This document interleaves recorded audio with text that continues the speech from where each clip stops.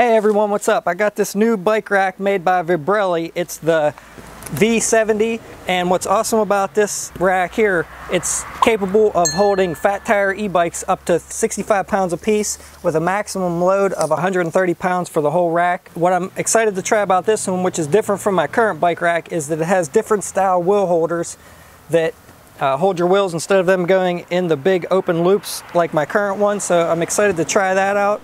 If any of you are interested in more detail about this rack, I'll put a link in the video description below. Just expand that description, click on that link, and then you can go check out all the details for yourself along with the current pricing. I'll also put a link to the top 2 bar that I talk about later in this video if you guys are interested. So let's go ahead and get into it. Thanks for watching.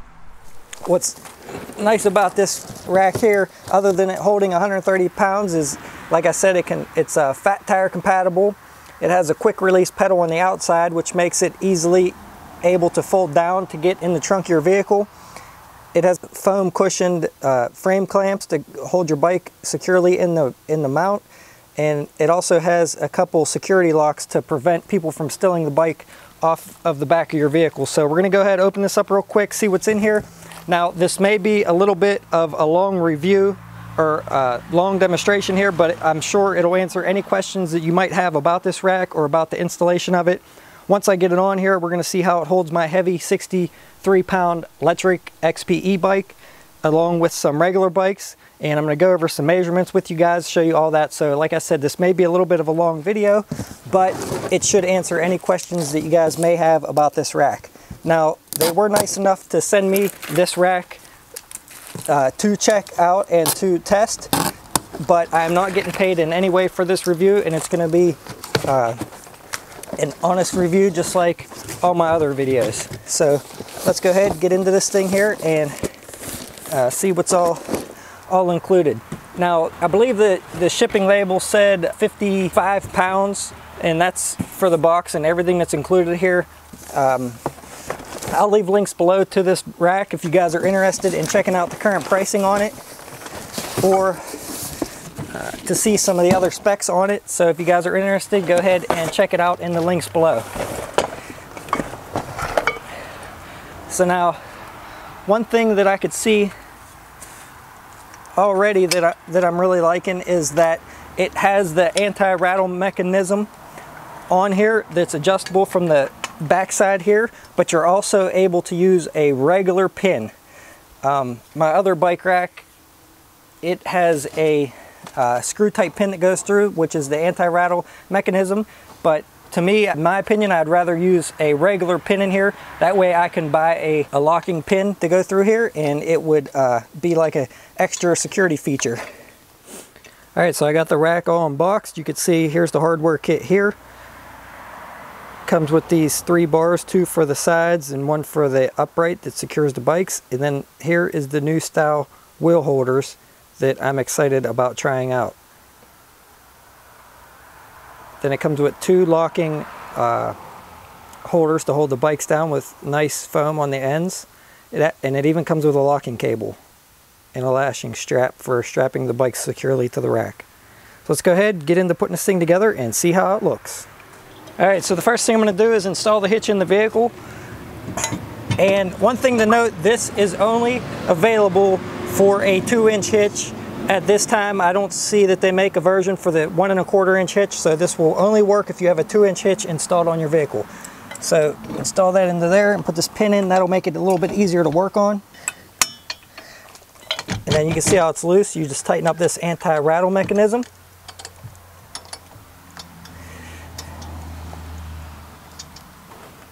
Once you get that tight, it tightens it up pretty good. And then you just push this lever and straighten that out. Now, one thing I like about this anti-rattle mechanism here, it's out here, and after you get it tight, you can go ahead and lock this, and that will prevent anyone from being able to steal this off the back of your vehicle. So now I'm going to go ahead and put these supports on here, put the one on here, and just basically get the rest of it put together, and then we're going to see how it holds some heavy e-bikes. One thing to note, they do give you a wrench to install this, but I'm going to go ahead and use a ratchet, which is going to make it a little bit quicker and easier.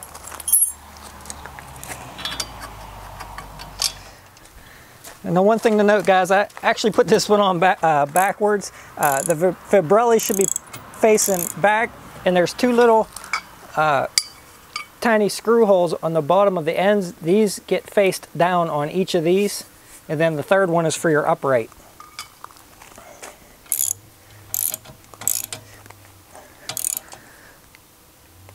All right, so now that I got those installed, next is to install the anti-wobble clip and the upright. So here you get two shims that go in here, in between here. They call that the anti-rattle upright. And then this goes and gets bolted onto here.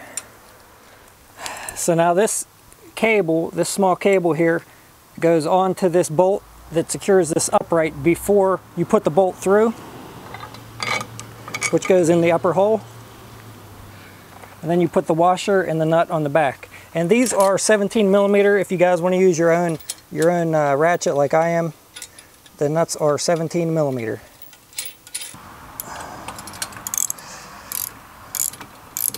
And then this pin here secures it.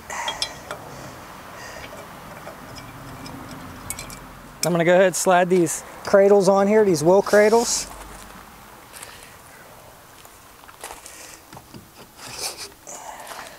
Now I'm not going to tighten these up yet. I'm going to leave them a little bit loose. That way I still have some adjustment going back and forth. And once you get those on there, they give you some screws and little lock washers. Those go up in underneath here, and that's going to prevent these from being able to be slid off of there. All right, so now I'm going to get my 63-pound e-bike up on there and see what it looks like. So push this lever down, it folds it down. And this is how I normally load my bike on my other rack. I fold it down and I leave that bar folded down. I usually get my front wheel in first, and then pick the back wheel up in.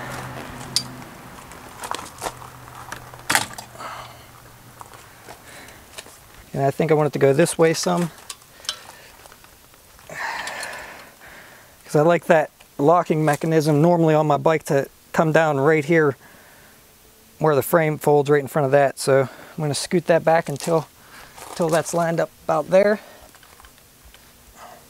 Now they make two different lengths on these, so you just got to play around and see which one works the best for your bikes. I'm not quite sure which way it's going to work out. I haven't tried it yet, but okay, go ahead and put that one there. I might have to reverse the order of this.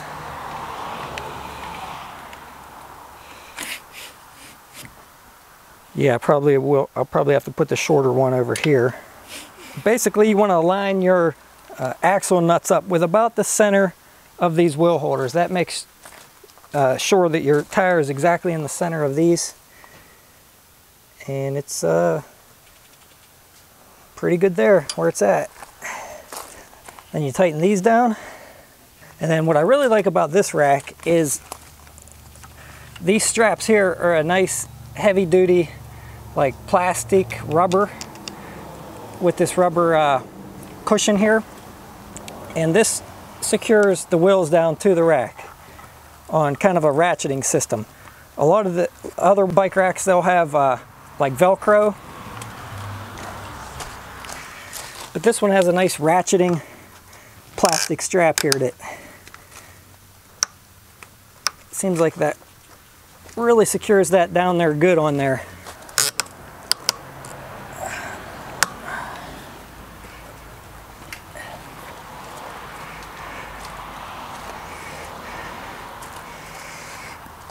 Make sure that's tight. And then once you get those on there tight, then you can go ahead and lock this where you tighten this up, and that prevents anybody from being able to unloosen that to steal your bike off the rack.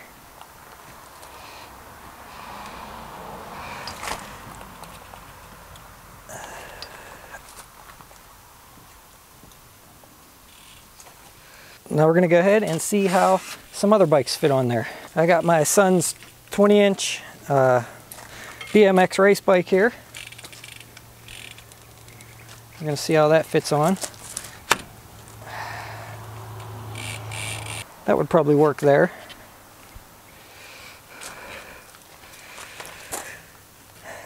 And these tires are really small. These are probably not even an inch wide, so it's nice that they should be able to work with those. Oh yeah, secures that down nice and tight there. Let me see.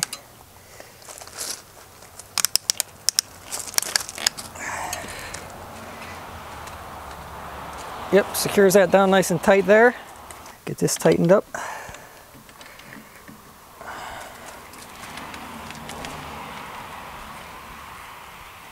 Pretty tight. So yeah, that bike fits on there good. And like I said, you're gonna have to play with the wheel holders, adjust them to wherever. You don't want your bikes touching because you don't want them bouncing around and touching. You just want to play with it until you get all your bikes on there to where nothing is touching and there's a nice gap in between and they're really secure. All right, so we're gonna take this Red Line race bike off of here and we're gonna see how my wife's bigger bike fits on here. Really like those wheel straps there. One other thing that I really like about this rack is that both of these holders here, both of these hold downs come with a lock. My other bike rack, it only had one lock. You were to lock the top one and it was supposed to prevent the bottom one from sliding up, but a lot of times you can still slide the bottom one up and be able to get the bike out without it being locked. So that's really nice that this one does have a locking mechanism on both of these.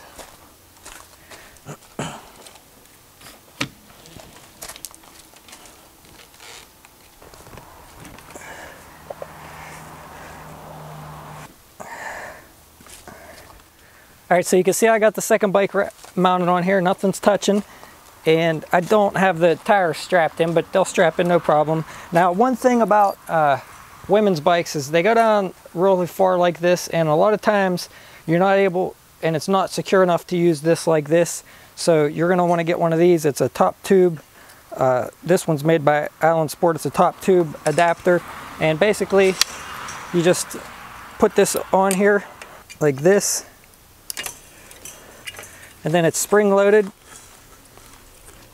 This comes up like that, and then you're able to clamp down onto this, which will secure it a lot better. And it even recommends in the manual, if you're securing a bike like this, to use a top tube bar like this one.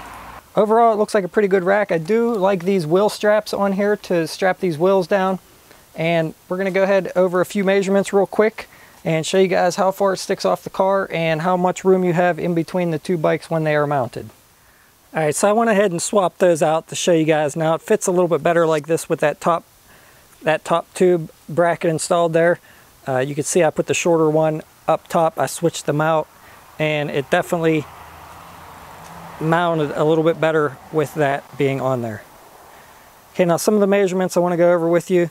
Now between the wheels, from the center of this one to the other bike, you have about 9.5 inches there between the two. From where it goes into the hitch on the car to the back of the quick release, you got about 28 inches, and you got about 31 inches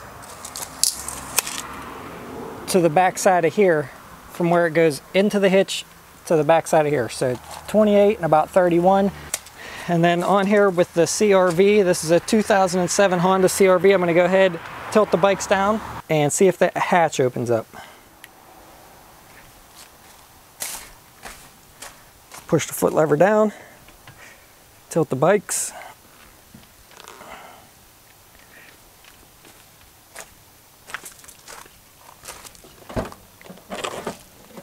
And there's plenty of room there. Hatch opens no problem.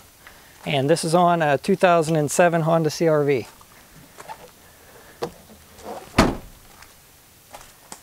Tilt the bikes back up.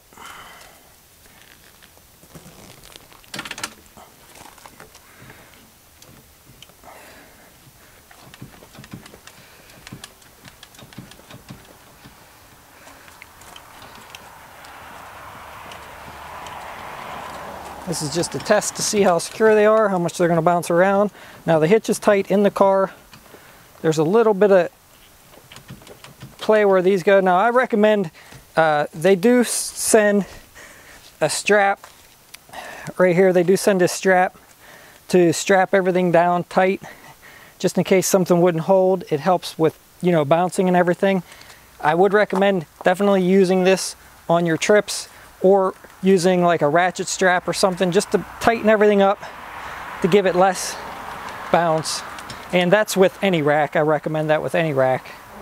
Another nice feature, when you're not using the rack, it folds up really tight to the car and gets up out of the way really nice.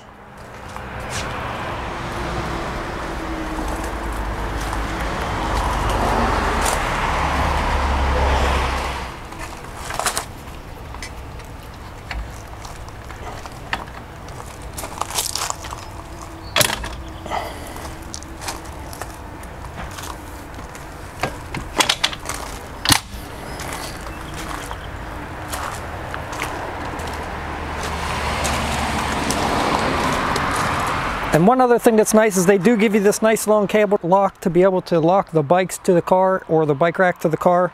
Now this isn't going to prevent theft, but it might deter it.